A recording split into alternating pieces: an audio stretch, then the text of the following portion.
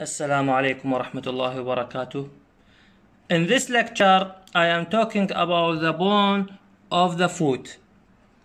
The bone of foot is classified into tarsal bone, metatarsal bone, and phalanges. And firstly, I am talking about the tarsal bone. And number one, talus bone.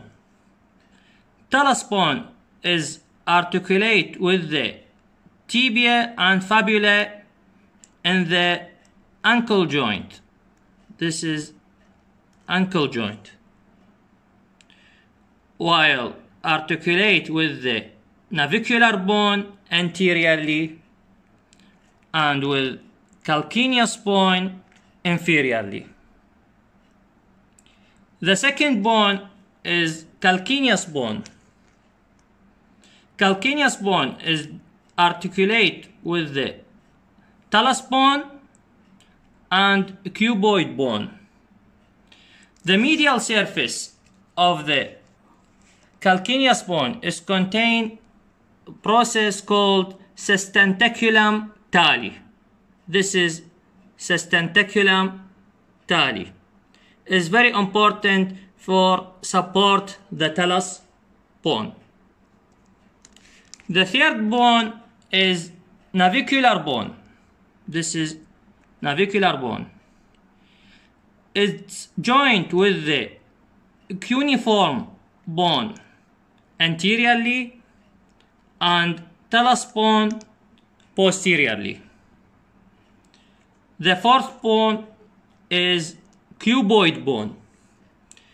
It's joined with the two metatarsal bone anteriorly and with the calcaneus bone,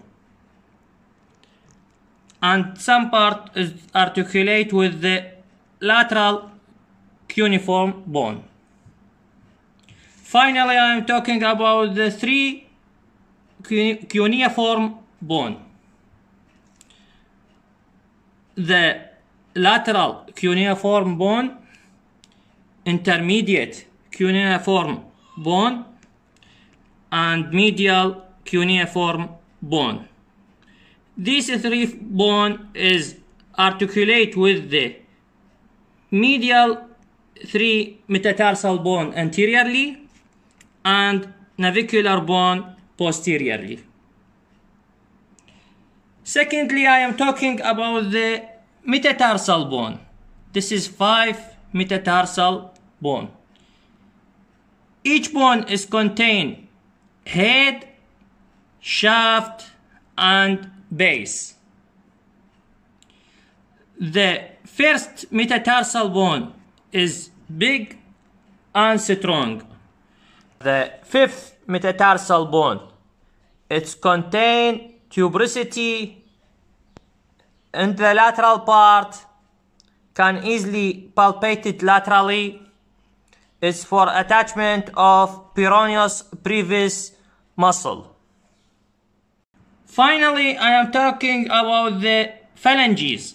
This is phalanges. Each toe is contain 3 phalanges, except the big toe is contain 2 phalanges.